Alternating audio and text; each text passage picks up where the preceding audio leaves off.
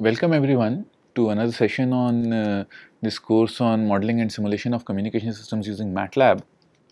So we'll start with our first chapter, that is Introduction to Matlab. So basically in this chapter we will talk about what is Matlab. So first let me break down this word. Matlab stands for matrix, and in this chapter we'll basically discuss what is Matlab, what are the data types so involved, and then we'll talk about the control statements involved in Matlab, that is if and the loops. We'll talk about what are scripts, and finally we'll talk about what are functions. So Matlab, as I said, is an acronym for Matrix Laboratory.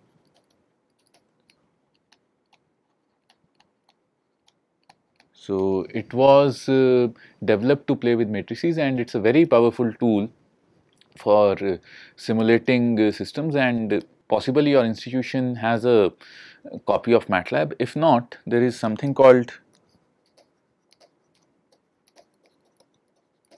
GNU Octave, which is an open source. This is open source, so this is available for free. Matlab is paid software. GNU Octave is open source, and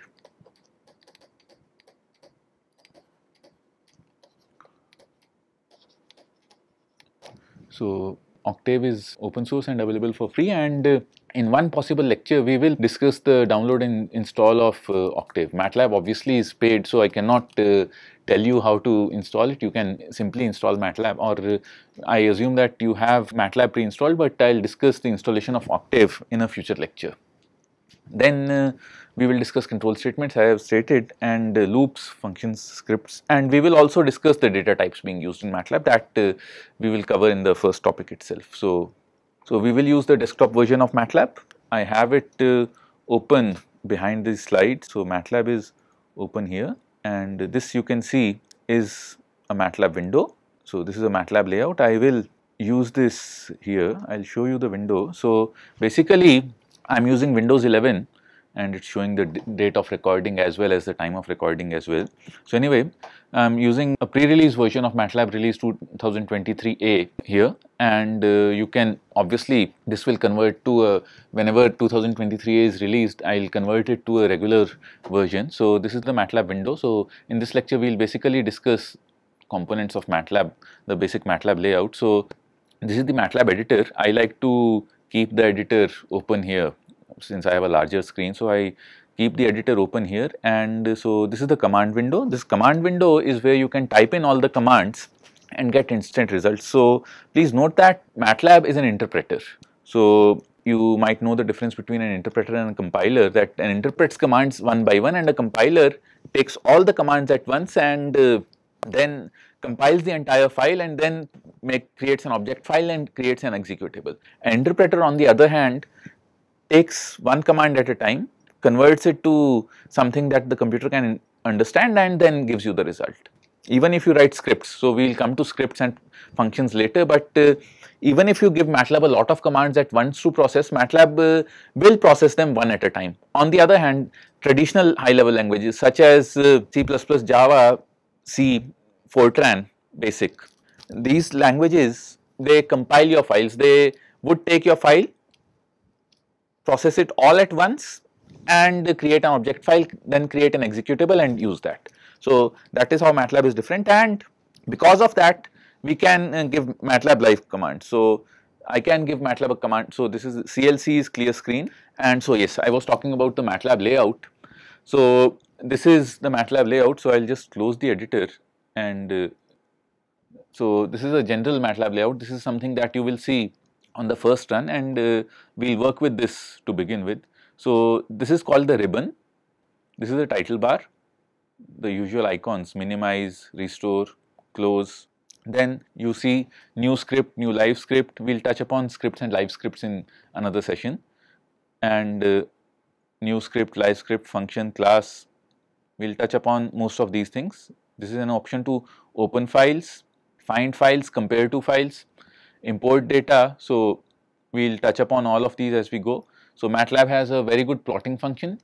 We'll look at plots using MATLAB as well. And these days MATLAB has the option to install apps. So there are additional functionalities like the curve fitting toolbox, the optimization toolbox that you can install into MATLAB and make them run over the basic MATLAB system. We won't touch upon that in this course directly, but these are useful capabilities that you can have, and this I'll expand. So this is the current folder. So after this is navigation bar. So you can type in, or you can know which folder you are working with over here. Also obviously you can say possibly go to another place. Say I can go to E drive and I can go back. So this navigation works like it works in Windows. Possibly if you are using Unix, it might mimic that, and you can also type in an address. You can go to any folder or subfolder over here out of these. So then you have the current folder window. So this displays all the files in the folder that you are currently working with, and if you select a file, if it has comments, those comments will be displayed here. So all those comments that you have in a file, so if you have a well commented code, its description will be displayed over here.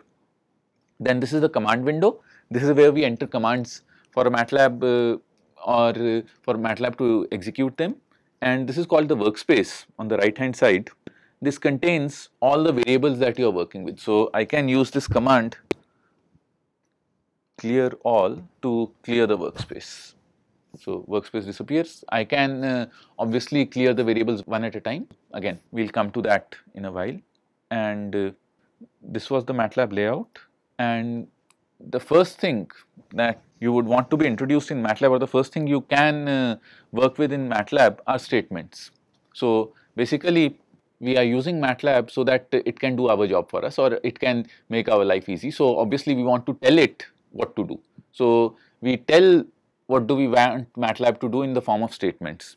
So each statement given to MATLAB tells it a specific task to perform, and a statement can be one or more lines. I'll show you that. And there are the simplest form of statement is an assignment statement. It tells you that what value do I assign to a variable. So to show that, let me write these statements down in the command window and you'll see. So I'll open the MATLAB command window, clear it. So I say that x equals 2, y equals 3. So x equals 2 assigns x the value 2. You can see that the variable x has now appeared in the workspace, and it shows that x has a value 2. Similarly, and it also echoes, or when I assign this value to x to 2, it says that x equals 2, the command window displays an output. If I don't want to display an output, I end the MATLAB statement with a semicolon, and then the output won't be displayed. The prompt simply moves to the next line, and you see that the variable y has moved to the third line. So I also try out a multi-line statement. So I want z equals x plus y. So I do this, and simply you see that z has been assigned a value x plus y. I want to display z, I simply say z, and it says. Alternatively, what I could have done is, and it displays the value. Regarding multi-line statements, I can say w equals xy, x multiplied by y, and t equals x minus y. And I put semicolons at the end of both of these statements to suppress their outputs.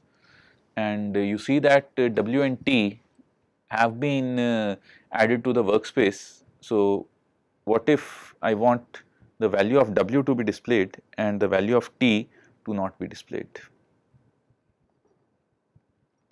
This, by the way, so I only display w, I don't display t.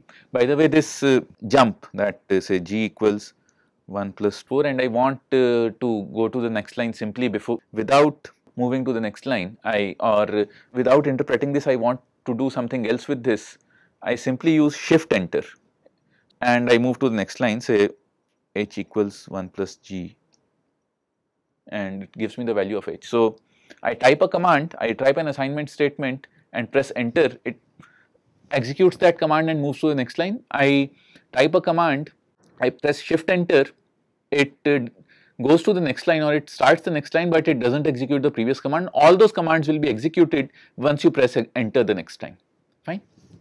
So that said, let me clear the screen. So this is another command. You can tell MATLAB to clear the command window, CLC, clear command window, to clear the command window. And then let us look at some basic MATLAB commands.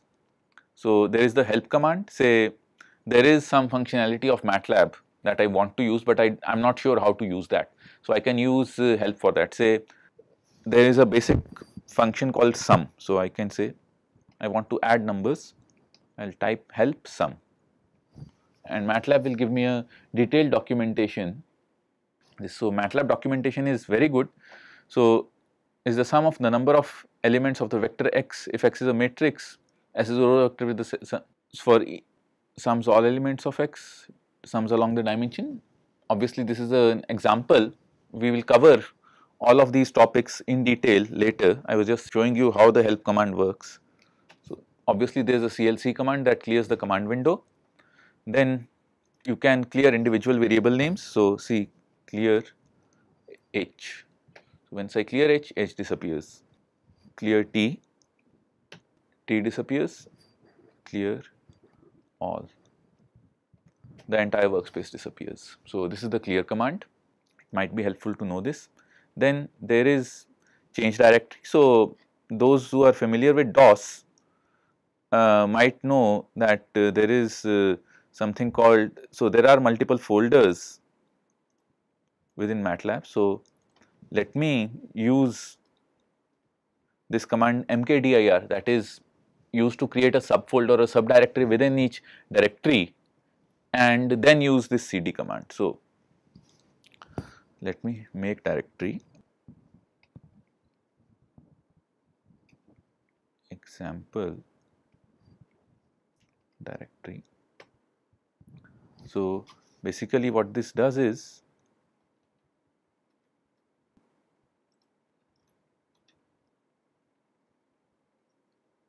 it creates an example directory over here.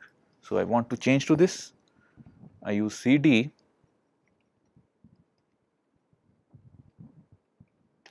and I go into the example directory. I want to create another directory here. So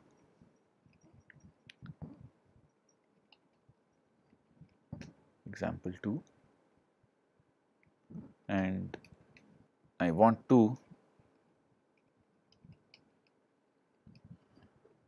so now I want to go back to the previous folder or the previous directory. I can obviously use the navigation toolbar over here to do that, but I can do it using command as well. So I use cd double dot and it goes one level up. I do use cd double dot again, it goes another level up. So I get back to my main folder. I want to see what files are there in the current folder. So I use dir. So it lists all the folders. So but I just want to say that I want to know what MATLAB scripts are there. So MATLAB scripts end with the extension .m. So I simply say dir star .m, and this gives me all the files that end with m. I want to know what MATLAB data files are there. So I star .mat, and it will give me all the files that all the MATLAB data files that are there. Then there is the ls works the same, it lists all the files in the directory. So ls and dir are the same. You can obviously find cleverer ways to use this. Then there is the control C or terminate, that simply, so you suppose you get stuck in an infinite loop, you will know what an infinite loop is. So in a while, and you want to break it. So you just simply press Control C or Control pause and the loop breaks. We will come to this when time is ripe. And then obviously there is the exit command that exits MATLAB for the day. So MATLAB exits, and so we will talk about variables And so a variable name is an identifier. Each identifier consists of letters, digits and underscores. So you can name a variable using letters, digits and underscores. The only catch is that a variable name cannot start with a number. So a number or a digit can be a part of a variable name, but a variable name cannot start with a number. It is case sensitive. Obviously, capital A and small a would denote two different variables. So this is a variable, and then we will talk about MATLAB data types. All that we should know right now is that, like C and C++, MATLAB supports various data types: integer, floating point, character and string. We will go into the details of these data types in the next lecture. So that was all for now. Thank you.